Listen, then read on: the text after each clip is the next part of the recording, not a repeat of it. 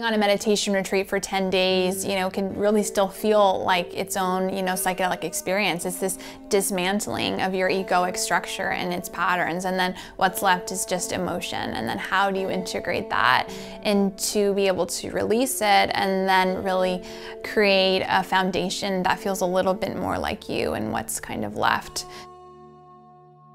Even just 10 years ago, being in college, never even heard the term transpersonal psychology. I had to do so much of my own work around mindfulness to find out what that is.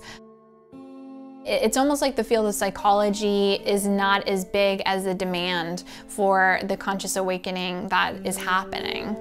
So I feel like I'm busier than ever. We are in a climate crisis. We are in a mental health crisis. We are in an opioid crisis. We have there's just so much not working, and I think that psychedelics is something that we could try, and there is so much promise to it.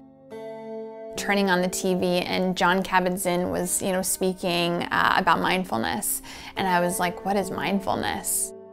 All I could do was read meditation books and mindfulness, and I became obsessed. My senior year, I had no interest in, all the activities of my sorority anymore.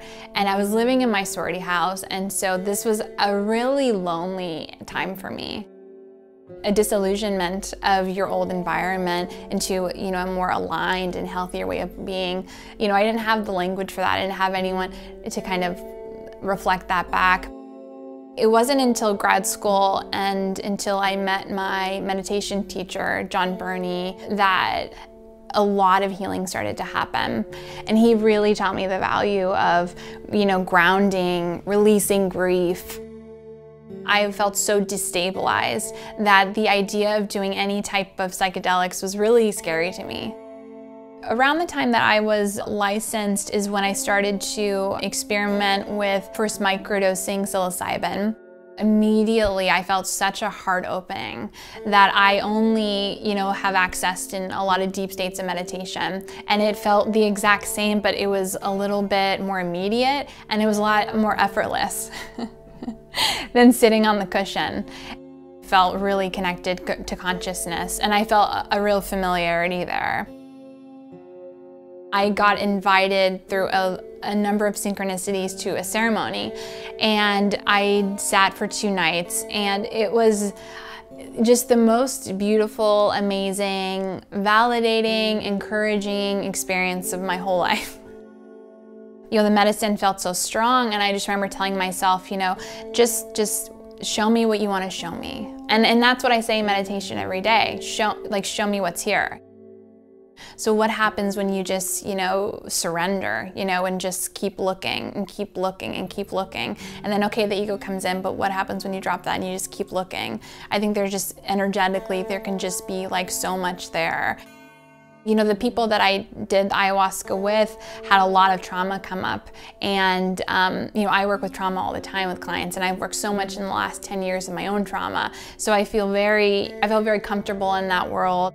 Unless there's energy work, unless there's somatic work, unless you're addressing the body, which is so much of what psychedelics do, I think that there always will be a feeling of disconnection that can take a really, really long time.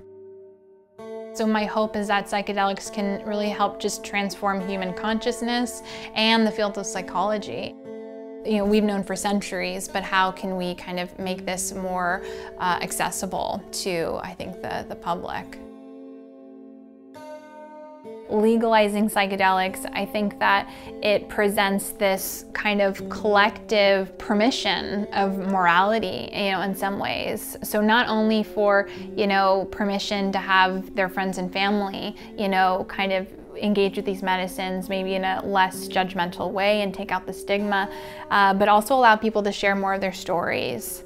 And so people that, may be curious about it but never would have thought about doing it at all, when they can hear that it is, legalized, and really supported by, research and our government, may, work with these medicines, that could be really beneficial.